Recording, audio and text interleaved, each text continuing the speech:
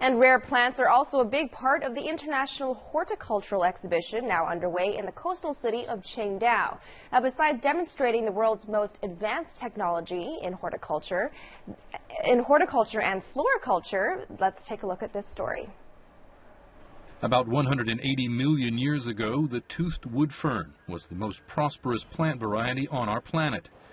They were also a primary source of food for the dinosaurs. In the dinosaur age, toothed wood ferns were everywhere on Earth. They were a stable part of primeval forests.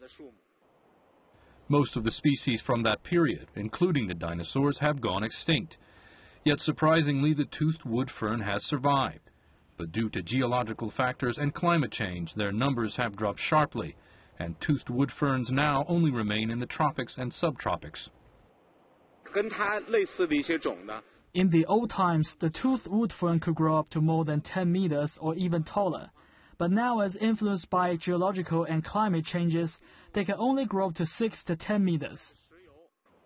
Besides the toothed wood fern, more than 2,000 rare plant varieties from over 40 countries and regions are also being showcased at this year's International Horticultural Exhibition, which runs through October. Stephen Roach, CCTV.